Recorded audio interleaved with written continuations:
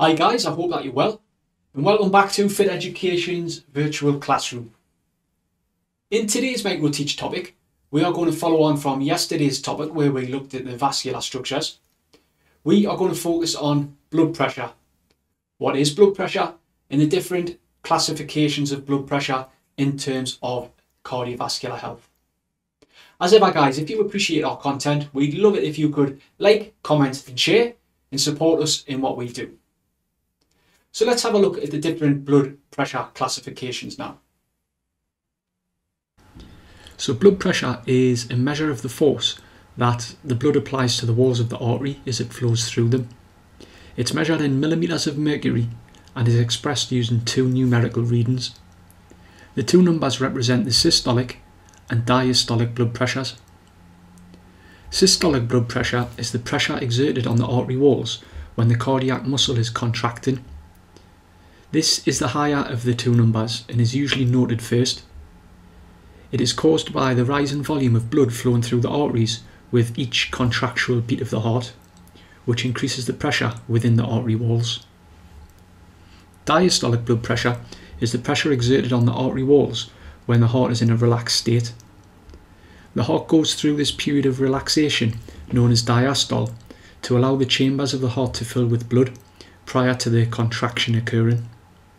The diastolic blood pressure is always the lower and second of the two readings. There are two further terms which we need to know in regards to blood pressure and the vascular structure, and that is vasodilation and vasoconstriction. So all blood vessels are able to widen, which is known as vasodilation, or narrow, known as vasoconstriction. This is because of the smooth muscle found within the vascular walls. It's this change in vascular tone which enables the body to direct the flow of blood to the different tissues, and it also plays a part in the regulation of blood pressure. An example of vasoconstriction and dilation occurring is after eating a meal, where the blood vessels that feed the digestive system become vasodilated and flow the blood to assist in digestion, while the surrounding musculature and blood vessels feeding those muscles are then vasoconstricted, reducing that local blood flow so all of the flow can travel towards the digestive tract.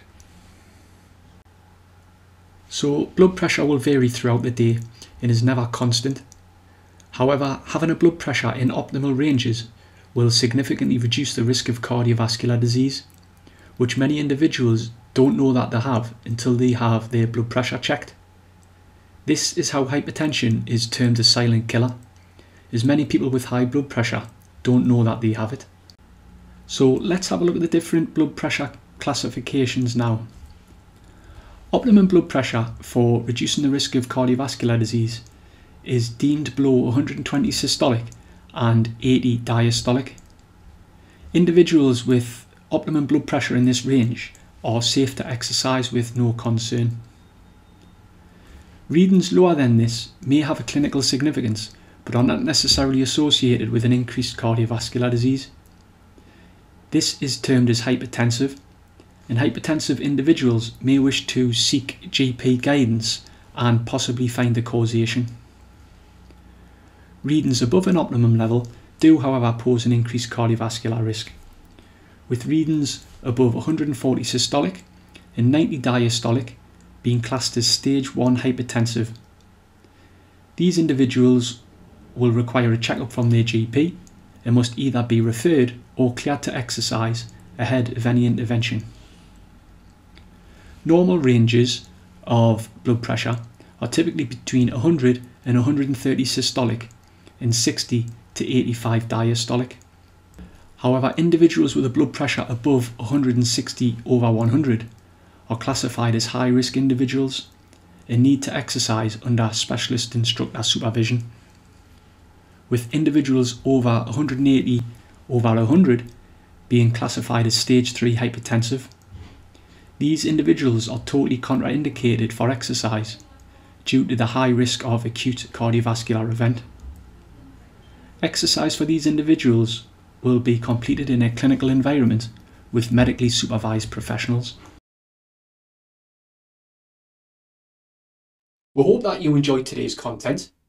If you have any questions on what was covered, please leave us a comment below.